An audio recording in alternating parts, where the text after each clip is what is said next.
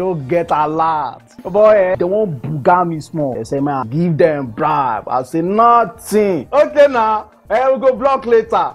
You remember that contract we will do that time now? They don't pay. But first, you see the house rent with the old since. We go first call caretaker, take the money, slap him. Beg, see, you know, say I get annual levy why they pay for club. Where me and boys they shout beer in our house, I supposed to pay that one. You remember say me and tell you I go buy you motor. I go buy now. Okay, they pay you money now. We don't they beg caretaker? Why would they beg landlord, old man, and they agree give us time? Money can't come now. You won't divert time. You said na corruption. Corruption, not in my house and not in my country. Sure? Sure. Corruption not in my country. COVID-19 kills, but corruption kills even more. Take responsibility. Nigeria is a very rich country with abundant human and material resources. Unfortunately, these resources are being stolen and moved outside the country to benefit a few unscrupulous individuals who launder and return the money as legitimate resources. In addition to preventing corruption and enforcing sanctions against corrupt persons, tracking and stopping the movement of illicit funds is a major challenge for anti-corruption agencies. Welcome to Corruption Must Go, ICPC's weekly television program. I'm your host, Hawa Garba. Today on the program, we shall be looking at the just concluded two-day virtual conference on combating corruption and illicit financial flows, convened by ICPC as one of the activities to mark its 20 years of existence. Stay with us as we bring you details shortly.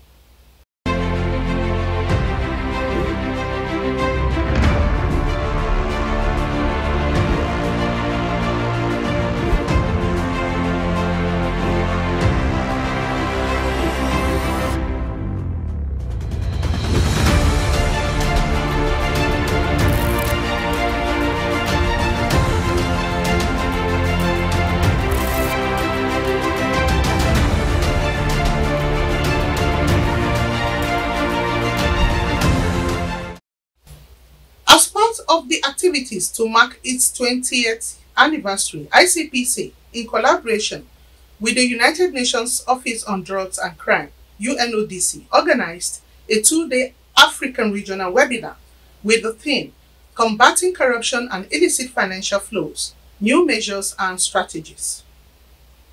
Welcoming the participants, ICPC Chairman, Professor Bolaji Owansoye said, within its threefold mandate, the Commission has in the past 20 years recorded a number of achievements, from 44 petitions in year 2000 to almost 2,000 petitions in 2019. It has received cumulatively 19,381 petitions in 20 years, successfully investigated about 5,000 of those petitions, and prosecuted almost 1,000 and secured about 20% of convictions in the cases over the years, including successfully defending up to the Supreme Court a challenge to the constitutionality of the Enabling Act. Within the same period, we have conducted 47 system studies, review on public sector MDAs, and 5 CRAs in different key sectors of the economy, including transport, education, health, and e-government system sectors. The fourth and the current board of the Commission, as within 1 year of inauguration, followed the footsteps of its predecessors by improving on the mandate of the Commission. In operational matters, it has focused on activities that strengthen government's desire to eradicate corruption in the revenue and expenditure sides of governance, and take development closer to the people by diminishing poverty and implementing sustainable development goals, and ensuring value for money in the implementation of publicly funded projects, and escalating asset recovery and asset return, and reducing retail corruption as the everyday experience of ordinary people.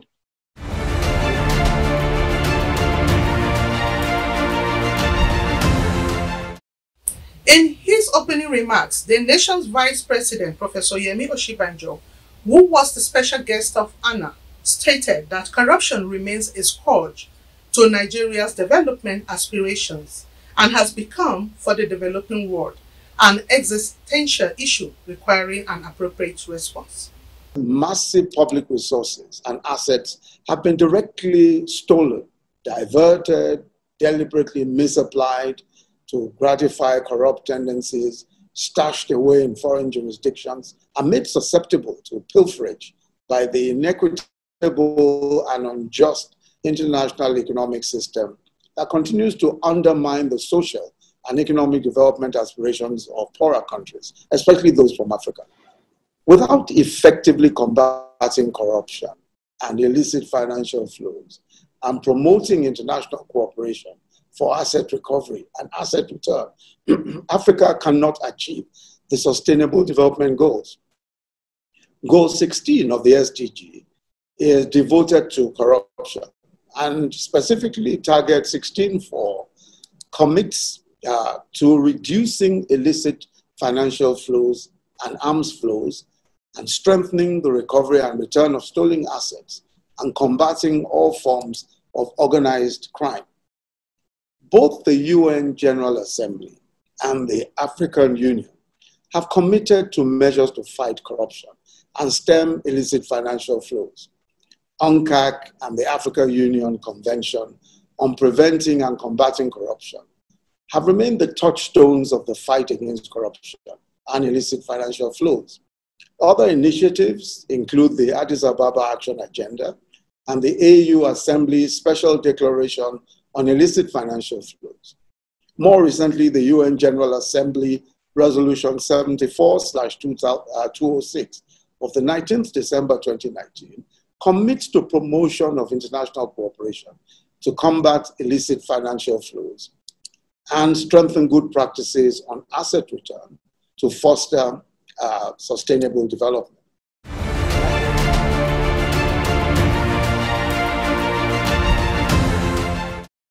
The Secretary to the Government of the Federation, Mr. Boss Mustapha, who expressed his delight with the several initiatives the Commission has put in place to combat corruption, in his message, likened the fight against corruption to that of COVID-19 and charged everyone to take personal responsibility. This webinar platform offers another opportunity for participants to reflect and recommend new measures and strategies that Nigeria and other African countries can use to combat corruption and stem IFFs from the continent. Distinguished ladies and gentlemen, let me close my goodwill message with another parallel in the fight against COVID-19 and fight against corruption. This is personal responsibility. We all need to take responsibility for the fight against corruption, as we have taken responsibility against infection of COVID-19. COVID-19 kills, but corruption kills even more. ICPC alone cannot fight corruption. We all must be involved. Failure to take responsibility is dangerous to self and the society as a whole.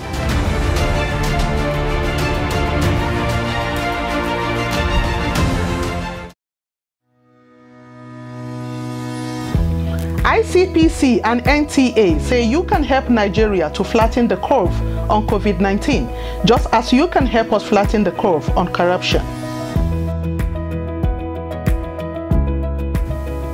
Follow transparency, accountability, and integrity, just as you follow health guidelines. Stay home with integrity and maintain your distance from corruption, just as you stay away from COVID-19 by maintaining social distance.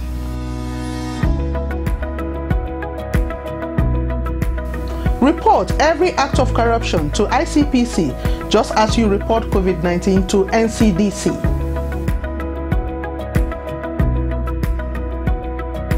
Stay away from corruption, stay safe from COVID-19.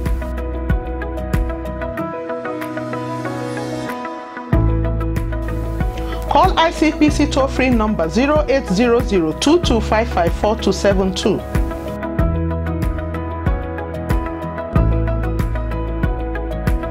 This message is brought to you by ICPC and NTA.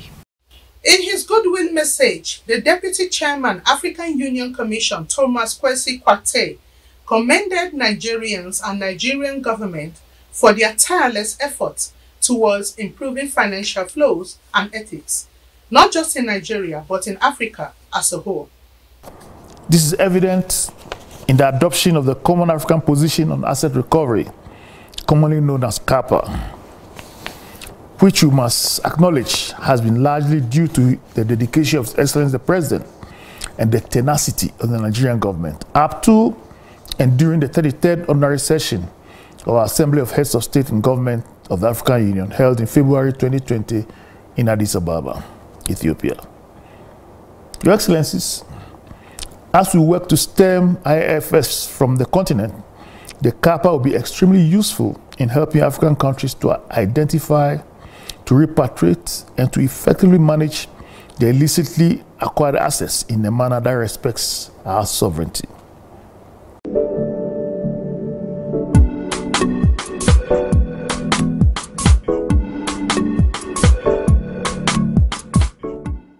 On his part, the United Nations Resident Coordinator, Mr. Edward Callan, called for a people-centered approach in the fight against corruption in Nigeria to make the efforts more impactful.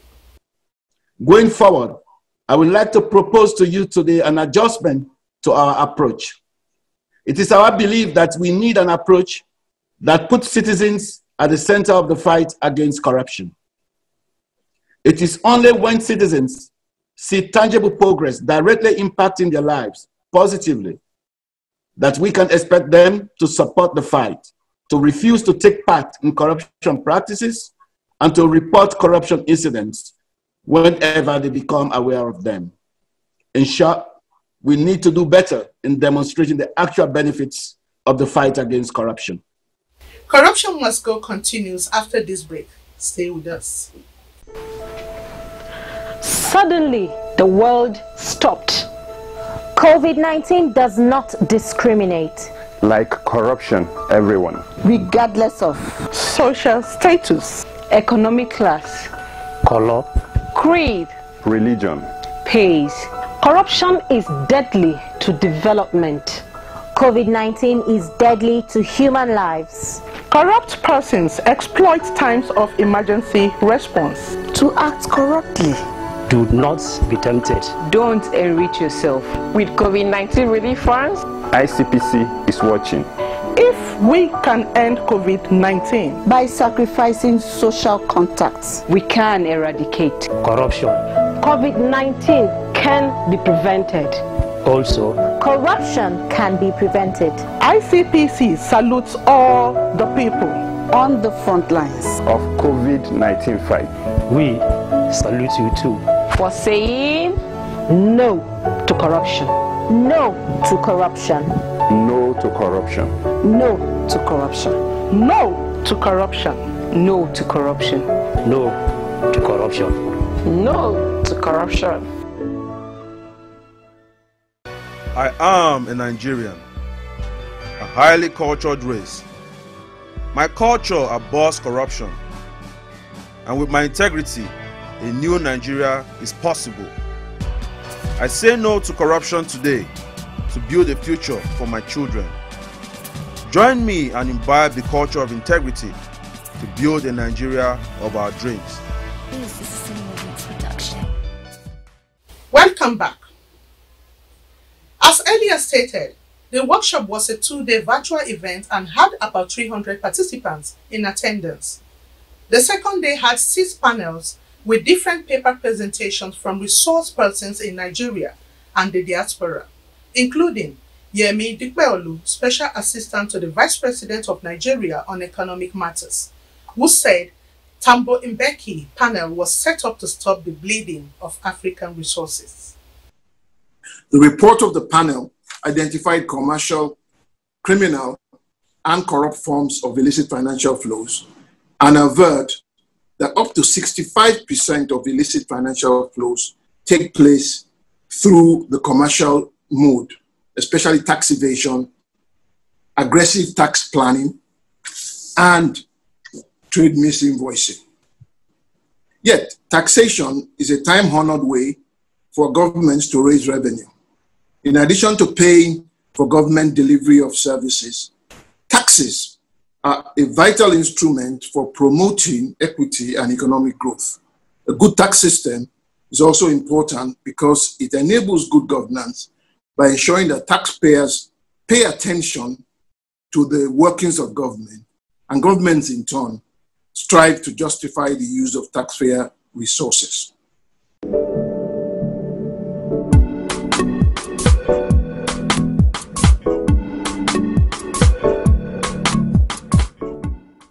Another speaker, Alvin Masioma, Executive Director, Tax Justice Network Africa, advised on the need for Africa to put in place mechanism for tracing where African resources are going. I think this has informed both at national and at the regional level what the effort of tackling IFFS should be about. That we need to lay out the mechanism of tracing where African resources are going, where they are going. We need to be able to put in place policies and structures that would stop the outflow of those resources. But even more importantly, we need to ensure that the resources that have been taken out of the continent, we are able to trace it and get it back to support Africa's development. And therein, in Mount Sense lies one of the biggest challenges. I think that the work that the panel did was exemplary, but the follow-up has been not as good in Mount Sense. I think that both at the regional level and at the national level, the effort to be able to systematically monitor what are we actually doing in terms of implementing. And as you know, the work of the panel went just beyond recommendations. There was an adoption by the African heads of state and governments and committing to implement those recommendations.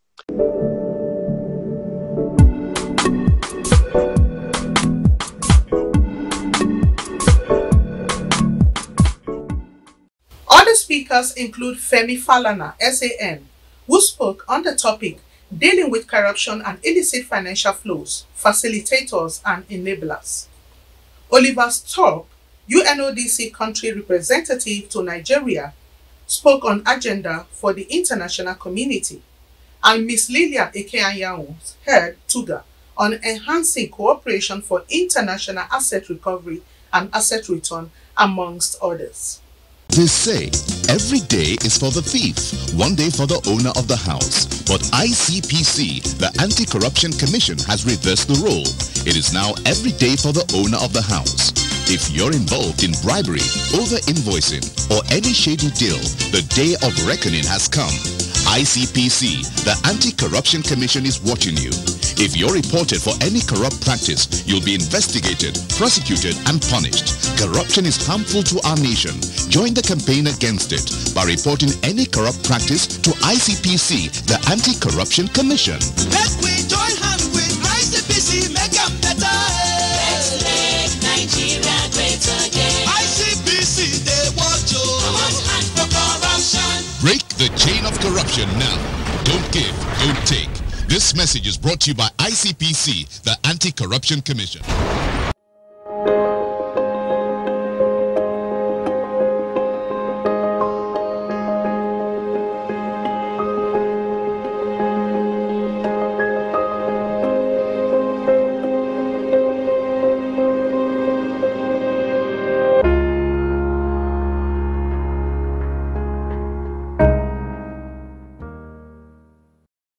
Welcome to the 20th anniversary segment of the program.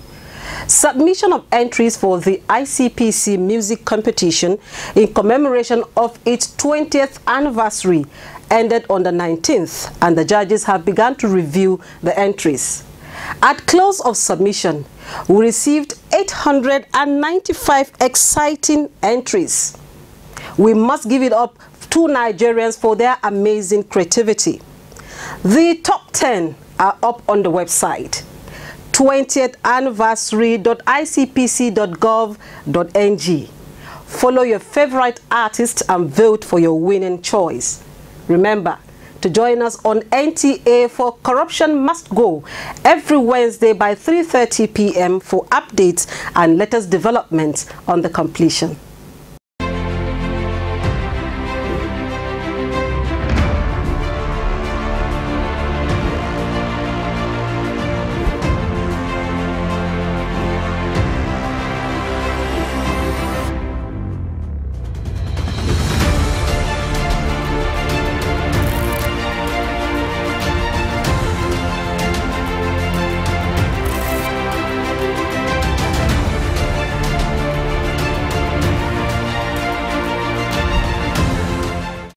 At the end of the event, Professor Shola Akinriade, Provost, Anti-Corruption Academy of Nigeria, ACAN, presented a short outcome statement and final recommendations.